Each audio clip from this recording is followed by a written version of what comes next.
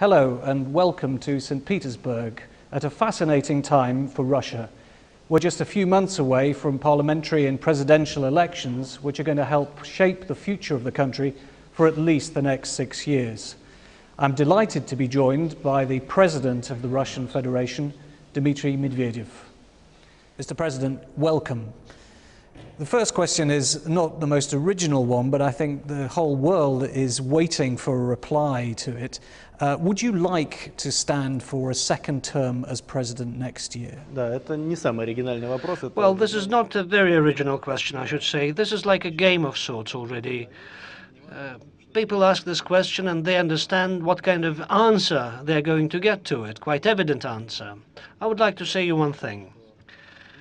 I think that any leader who occupies such a post as a president must want to run. But another question is whether he is going to decide whether he's going to run for presidency or not. So his decision is somewhat different from his willingness to run. So this is my answer. But everything else I've just said at the panel session, where I asked people to be patient for a little while, to keep up the intrigue and suspense. That'll be more interesting. But don't you need a second term in order to complete the program that you've announced? It's a very ambitious economic reform program. Thank you very much for a high evaluation of my program. It's very flattering to hear, but the second term is not what I need. The people must provide an answer to this one. They define whether they want to see this person or not. And as an acting politician, I will be guided by that in taking my decision. I think that we will have not very long to wait. And I think that the decision will be correct, both for the Russian Federation and myself. But don't you think that this uncertainty is affecting the investment climate in the country? In the last few months, we've seen very large capital outflows from Russia. This is a very good question. I think that we all, both the president and the government and the parliament, must do our utmost to make sure that such uncertainties don't influence our investment climate. What is the difference between up-to-date developed economy and emerging economy? And our economy is emerging so far.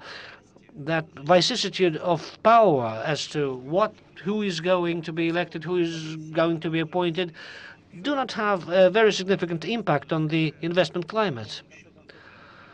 For the UK, what is the difference who is going to become the Prime Minister, or for the United States, who is going to be the next president? Their investment climate, the strength of their currency depends to a less extent from whether conservatives are going to win or the Labour are going to win, Republicans or Democrats. But this is an important question for investors in Russia. Yes, for us it is important. Yes, I'm not going to argue with this one. Is it possible that both yourself and Vladimir Putin could stand for the presidency in the elections next year? Well, I think that it is hard to imagine, for one reason at least. The thing is that Vladimir Putin and myself, and Vladimir Putin is my colleague, as an old friend, we represent to a large extent the same political force, and therefore competition between us may be detrimental to those tasks and goals that we've been implementing in recent years. Therefore, I think this would not be the best scenario for our country and for this specific situation. But do you not think that this kind of competition could be very good for the development of democracy in Russia? Open competition is always good. But why can't we have that kind of competition in Russia? Well, I've just told you.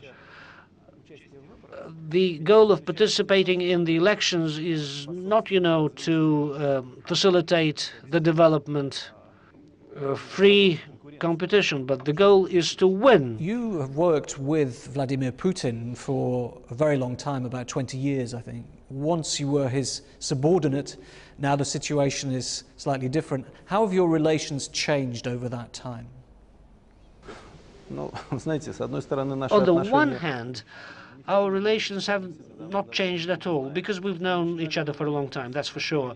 And we did not start from a situation where one was a subordinate and the other was the boss. When we started, we were equal.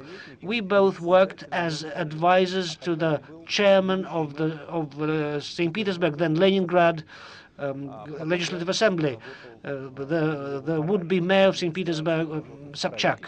Then I worked in his office, then I worked in the government. Now Vladimir Putin works as the chairman of the government, the prime minister, whose candidacy I introduced in the parliament. So nothing has changed on that front, because we change. And I won't conceal it from you that any post directly influences a person, a personality, and the post of the president changes a lot in your perception of life. Otherwise, you won't be able to work. And of course, this also has a bearing on some nuances of our relations, and that's good, that's normal. So how does your perception of life change as president? I'm not going to say something supernatural here. If I say that if you work as a president, it means that you bear the highest responsibility and you have to work in constant tension.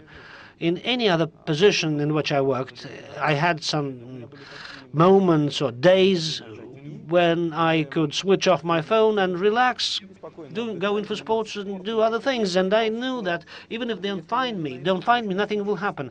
And it is entirely different for the president. You shall always be able to find the president. But in recent months, a lot of people have had the impression that there's growing disagreements between the two of you. Is there tension in the tandem, in the relationship between the two of you? Well, I don't think that differences between us are becoming deeper, but I also spoke on this topic before. Vladimir Putin and myself are different people. We have the same educational background. We graduated from the law school of St. Petersburg University, and in that respect, our outlook is quite similar. And after that, we had rather different paths in this life. Every person has a certain set of ideas. We attain goals in different ways, and if we see eye to eye in all questions, there will be no movement ahead. Any movement ahead is a consequence of overcoming this or that contradiction. But to say that there is a growing gap between us, it would be absolutely inappropriate. But if you do have a second term as president, are you absolutely confident that you can deliver these reforms that you have set out, given that there will be very powerful forces who will be opposing you? I will be blunt with you. If I will work as a president for the second term, which is allowed by our constitution, of course I will do whatever it takes to implement the declared objectives, to modernize our economy, to modernize our society, including its political system. I'm not sure I will complete this whole task, but I would like to see to it that happens. Mr. President, in 10 years' time, what sort of country would you like Russia to be? Can you describe the country that you want Russia to become? Yes, I can. I would like to see to it that Russia in 10 years would be a successful country with successful and well-secured people would live, which doesn't imply that in 10 years we'll attain all the possible advantages, achievements, but nevertheless, I'd like to see to it that over 10 years we would substantially raise the standards of life. They have changed over the past 10 years, too. I can recall what happened in the late 90s, whatever they say. Now it's better. The standards of life are higher, wages and salaries are higher, the rights are better guaranteed, but still they are not sufficient and don't correspond to the level of such a state as Russia is. Therefore, raising the standards of life, improvement of life conditions of our people, that's the most important thing I need to do.